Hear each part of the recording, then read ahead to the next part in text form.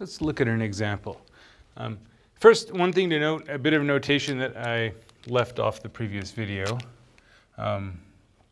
Velocity we'll often denote by v of t. Makes sense, v for velocity, and acceleration, a of t, a for acceleration. So you see that being used in the example here.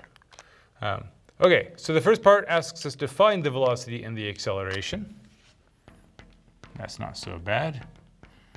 Right. For the velocity, we take the derivative term by term, 2t minus 1, 2t plus 1. And for the acceleration, we take the derivative again. Okay. And notice that the acceleration is a constant. Now, that might have you worried about part C. Part C says, hey, when is the speed going to be a minimum?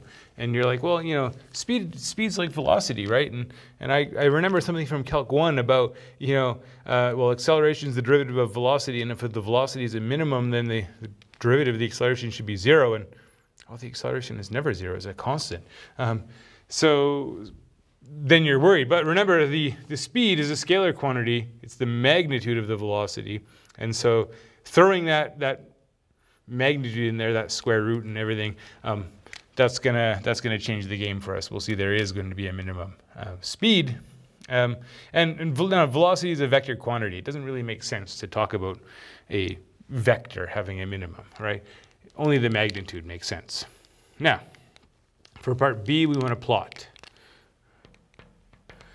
And for the first one, for r of t,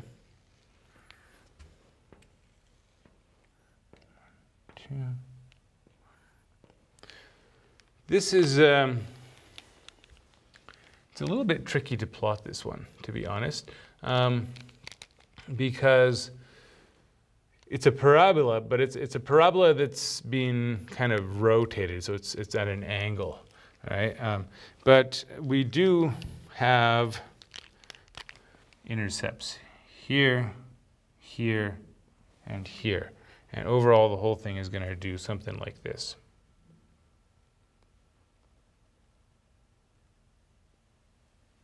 Okay. Now, I drew it that way, but actually the direction of travel is like that. Okay. Starts here, ends there. Should be a little bit more symmetric, perhaps, but my artistic skills are not so amazing, right? Okay, now for v of t, well, maybe we don't want to just plot v of t. That's going to be a straight line. Not so interesting. But also, we don't necessarily want to plot this as a graph. We're more interested in plotting these velocity vectors at various points on the graph of r of t, right? To sort of think about them as tangent vectors. And so we might plot, you know, so let's say if we do t equals -2, for example. Okay, so that's going to be 6. That's going to be a 2. So at the point 6,2, which, you know, is out here somewhere, and if I plug -2 into here, I'm going to have -5 and -3, right? And I'm going to have this vector pointing that way. If I plug in t is equal to -1, that's this point down here, and I'm going to have -3, and then I'm going to have, that's going to be -2 plus 1, -3, and then -1. And so that's going to be like that. Okay? And if I do it at, say, t equals 0, we're going to be at the origin, and here I'm just going to have -1 plus 1. So that's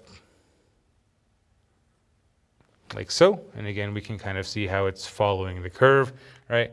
At t equals 1, again, you can plug it in and you'll find the tangent vector here, and at 2, you'll find the tangent vector there, and so on, okay? Okay, great. And then what about the acceleration? Well, the acceleration is this sort of constant vector, all right? It's 2, 2. It's the same everywhere. It's just pointing always kind of in this direction. So it's here, right? It's here. It's here. It's here. here, right? And so you can kind of see how the acceleration always being in that direction, right, is turning the velocity vector, right? So we're going this way, but the acceleration is pulling kind of back and a bit that way. So it's going to turn it up and slow it down, right? And it's going to keep pulling it, that way. It's going to turn it, right? It's going to pull it that way more, so it turns, right? Turns. So you can kind of see the effect of the acceleration there, okay? All right, and finally the speed. When is the speed minimized? Well, the magnitude of r prime is going to be the square root of 2t minus 1 squared, 2t plus 1 squared.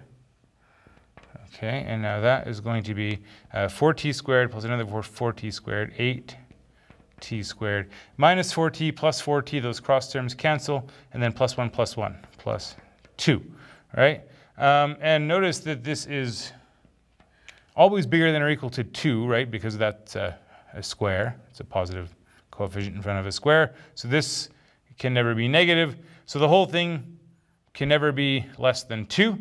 Where do we get that minimum value of 2 for the speed? Well, that's going to happen at time t equals 0.